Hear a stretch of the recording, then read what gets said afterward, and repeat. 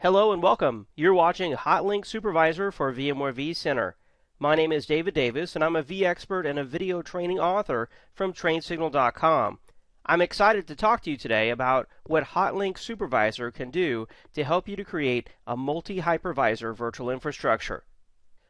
According to the Gartner Group, most enterprises today have virtualized more than 50% of their physical servers, and most of those enterprises have done so using VMware vSphere. For enterprises that are already using VMware vSphere and vCenter, they can utilize the Hotlink SUPERvisor virtual appliance to connect their vCenter server to other hypervisors, including Microsoft Hyper-V, Citrix XenServer, and KVM. Once connected, the hosts and virtual machines from the other hypervisors will be treated just like VMware vSphere hosts and virtual machines, and they'll be managed in the same VMware vSphere client and with VMware vCenter server. With the Hotlink SUPERvisor plugin to vCenter, VMware administrators will gain that single point of administration, deployment, and management for multiple hypervisors in the data center. Because the hosts and virtual machines from the other hypervisors will appear just as vSphere hosts and virtual machines, they'll achieve fine-grained host and virtual machine management, monitoring, networking, and security just as they do with their existing vSphere infrastructure. They'll be able to achieve seamless cross-platform cloning and migration from one hypervisor to another. Additionally, they'll be able to create, utilize, and manage heterogeneous snapshots across the multiple hypervisors, utilize their existing vSphere templates across the multiple platforms, integrate and automate their workload conversions, and even live migrate virtual machines within homogeneous clusters. All of this is possible thanks to the Hotlink SUPERvisor transformation engine. This is inside a virtual appliance that you easily deploy in your existing vSphere virtual infrastructure that will offer you a vSphere client plugin and then the ability to add multiple hypervisors to the existing vSphere hosts and clusters inventory tree.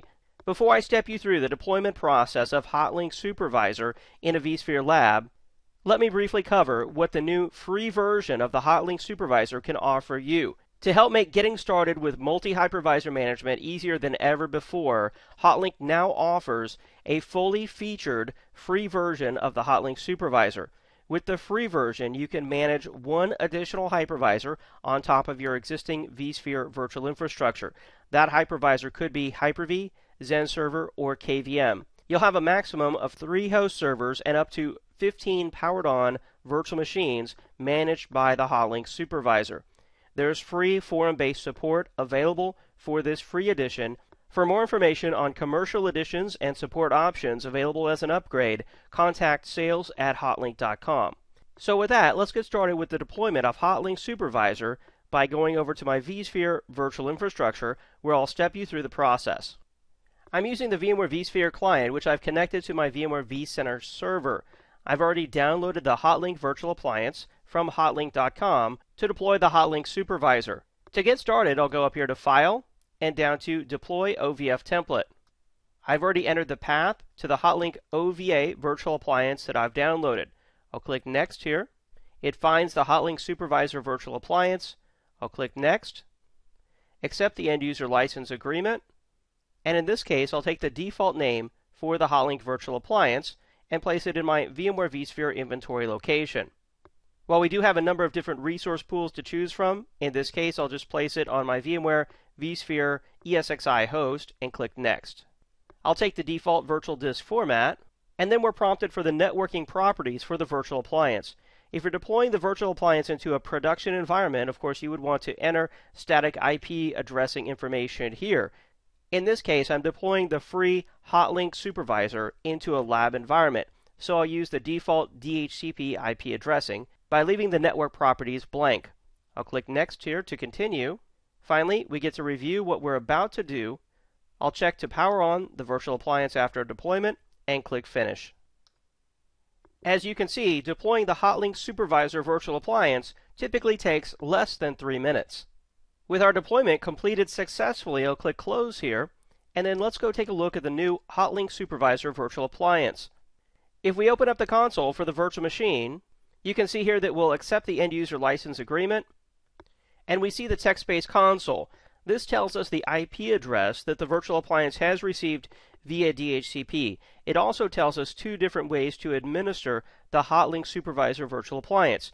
You can manage the Hotlink virtual machine by going to the IP address :5480 to administer the virtual appliance operating system, including setting the time zone, the network settings, and restarting or shutting down the virtual appliance. Or you can go directly to the IP address of the Hotlink SUPERvisor virtual appliance to enter your license key or register the vSphere client Hotlink plugin. Why don't we go ahead and do that? Here on the Hotlink SUPERvisor web-based console, first I'll need to install my Hotlink license by pasting the key that I received via email from hotlink.com. I'll click to update the license. With the Hotlink license applied, the next thing we need to do is to register the vSphere client plugin.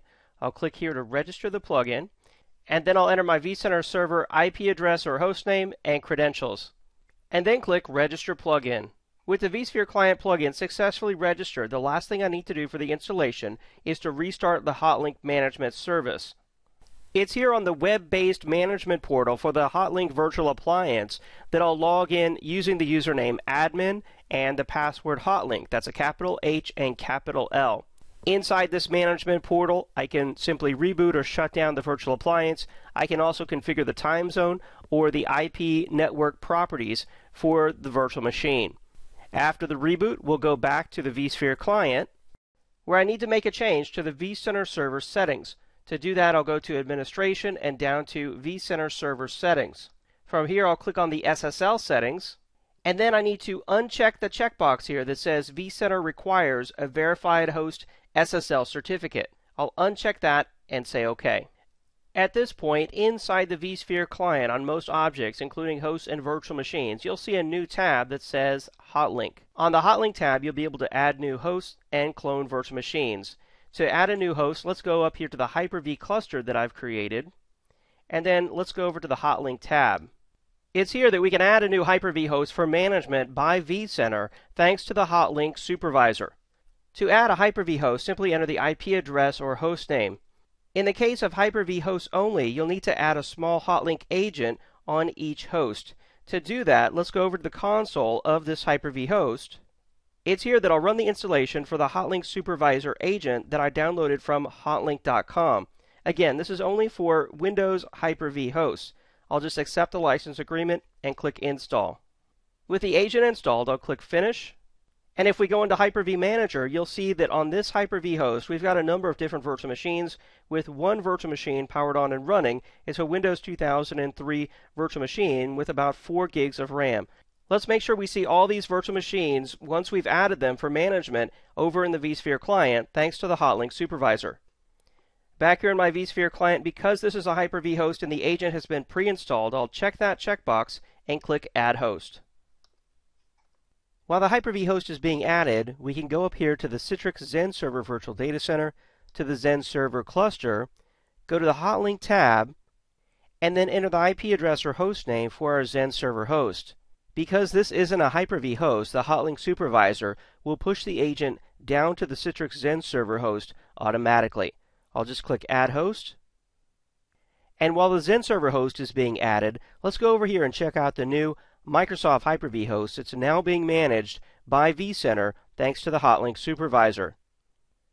Notice when I click on the Hyper-V host, I get full information about the server, resources, the amount of CPU and memory usage that's available, and even information about the local C drive used for local storage on the host.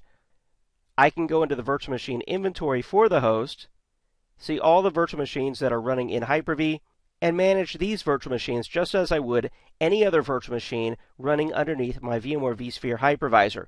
I can even right-click on a virtual machine, perform power on or off operations, access the server console, or take snapshots of the virtual machine. With the snapshot in progress, let's go check the status of the Citrix Zen server that we added to be managed by VMware vCenter thanks to the Hotlink SUPERvisor.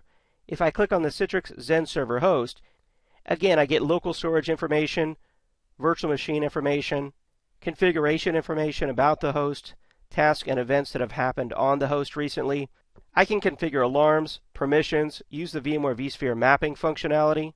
Thanks to the Hotlink SUPERvisor, Other hypervisors are managed just as VMware vSphere hosts and virtual machines are managed. Not only can you view hosts and virtual machines from other hypervisors inside VMware vSphere, you'll also find that reporting, scripting, and most third-party applications that are compatible with VMware vCenter will also be able to see and manage the virtual machines that are running on other hypervisors now managed by VMware vCenter.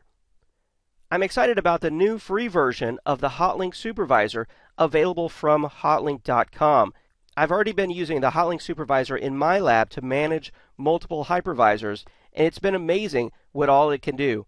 To download the new free version of the Hotlink SUPERvisor, visit Hotlink.com. Again, this is David Davis, video training author from TrainSignal.com. Thanks for watching this video covering the new free Hotlink SUPERvisor for VMware vCenter.